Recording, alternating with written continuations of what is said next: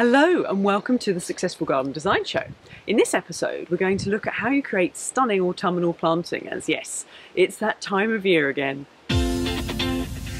If you're frustrated your garden doesn't look as beautiful as it could, even though you've purchased lots of lovely plants, then help is at hand. Plants are not enough. You have to have a good design layout. And when you combine design with the beauty of plants, that's when the magic really happens. It's our mission here at Successful Garden Design to show you how to do it, and it's much easier than you may think. I'm Rachel Matthews and I've been a professional international garden designer for over 25 years, and I teach garden design online. Now, there's often a misconception that if you have a garden that looks good during the autumn and winter months, then it probably doesn't look as good during the summer months, because the autumn foliage and flowering plants that you've incorporated into the garden take away from having plants that flower in the summer.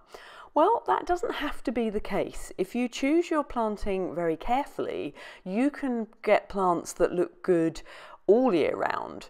But before we go into looking in depth at the planting, I want to discuss design with you, because that's the secret that is the real key to creating a garden that looks good all year round.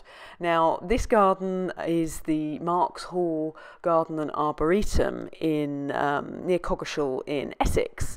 And as you can see from this garden, it's got a very strong contemporary design, and it's quite unusual to find gardens with such a good contemporary design. Now, you can see it's not the best time of year for it. The walls have got a little bit aged and weathered, but if you look at the design shapes that are used, visually they carry you through the entire garden, and what the planting does is it accentuates the shapes that the design's shapes have already created. So that backbone of structure is what is making or giving a backdrop for the planting, and that's really vital if you want your garden to look good all year round. And what they've done so successfully is to put the grasses in this garden and several other plants like the purple flowered asters, and they are strong enough to carry through the colour with the autumnal foliage colours through the entire garden. And then different sections have different highlight plants, like there's the taller purple verbena mixed in with the grasses and the asters. And all this does is accentuates the shapes of the design, but with colour and with the softness of planting. And that's really critical to get right in the garden if you want it to look good all year round. Now, I've visited this garden many times and it looks good all year round. It really doesn't matter when you visit it, there's always something of interest, and that's quite tricky to do. You really have to be very considered with the planting you use, but as I say, it's the design structure that is the real key. So before you run off and buy a load of plants from the garden centre, whatever time of year it is, always think about your structure of design first, because if you get the design layout right, then you're 60% to the way of having created a great garden.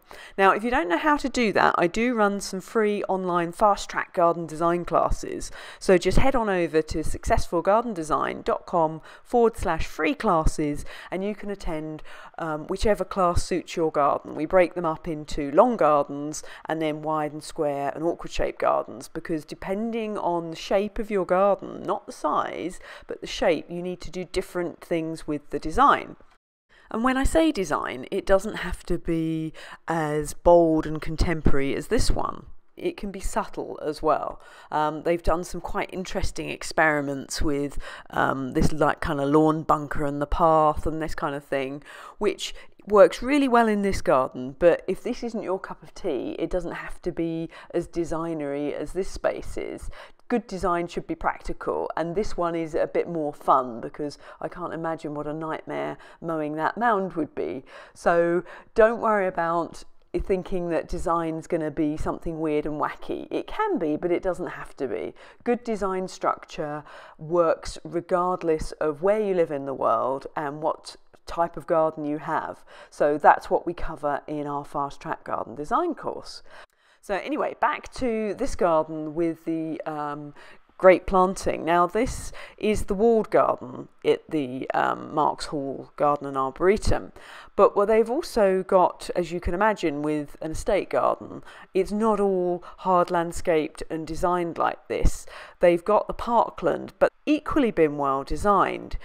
You'll see here from this plan the way the shapes interweave with the path here. They've got a nice sort of interesting curved shapes going through, but if you look at the colour dots you can see they have repeat planted, so that continuous curve has got lots of repeat planting around, which draws the eye through the rest of the design. So even in the areas that haven't been designed quite as intensely as the walled garden, they're still looking good. So you can see it helps with an estate garden like this because you've got large ponds and lake areas which mirror back the planting, so it's almost cheating when you've got a wonderful landscape like this because it carries you through and mirrors everything with the water, so you kind of get a double effect. And having such a spacious area, you can afford to do the repeat planting much more easily than you can in a tiny garden. But don't overlook repeat planting even if you have a very small garden. It's still worth doing because it brings continuity to the design and landscape, and you can see it's very effective here. And one other tip for creating stunning autumn and winter planting schemes is don't forget the trees, because they can have amazing hits of colour in the autumn months. And if it's not too gale force winds, hopefully the leaves will stay on for as long as possible to give you that hit of colour. And then when combined with the grasses, that just extends the time period that the garden is going to look good in. So I thought I'd show you an example of a garden that uses the principles we've just looked at of how to have a planting scheme that looks good all year round. Now this is Beth Chatto's garden in Colchester in Essex, and this is her world famous gravel garden. Now this is how it looked in July, and obviously any garden in July is going to win hands down compared to how it's going to look in the winter. But if we have a look at how this garden looks in November, as you can see, the purple verbena are not quite so floriferous, but there is still the structure and it still looks pretty good.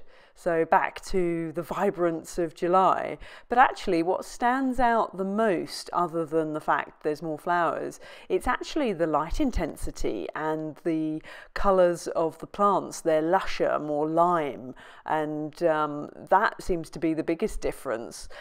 You can see the difference in colour in the foliage. The plants actually look cold at this time of year, and the lack of light level certainly makes a difference, but the form and structure is still there. So back to July again, and yes, of course it's going to look better than it does in November, but it does show you if you get the planting right, it can look good all year round, no matter what time of year. And the longer, for me as a designer, the longer I can get a garden to look good, the better job I feel I've done. And it's, as I say, it's not as hard as you think it is, but you do have to put a lot of thought into the design in the first place, and even more thought into the planting.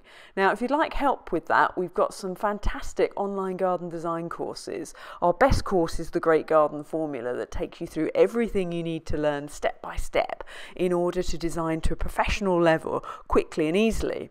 And our planting course, the Plant Design Formula, goes through everything you need to know to be able to combine plants properly, and it also includes a plant database, so you can search through the plants to see what's going to grow in your area and what time of year it flowers. So if you head on over to successfulgardendesign.com/courses, you'll see all the garden design courses that we do.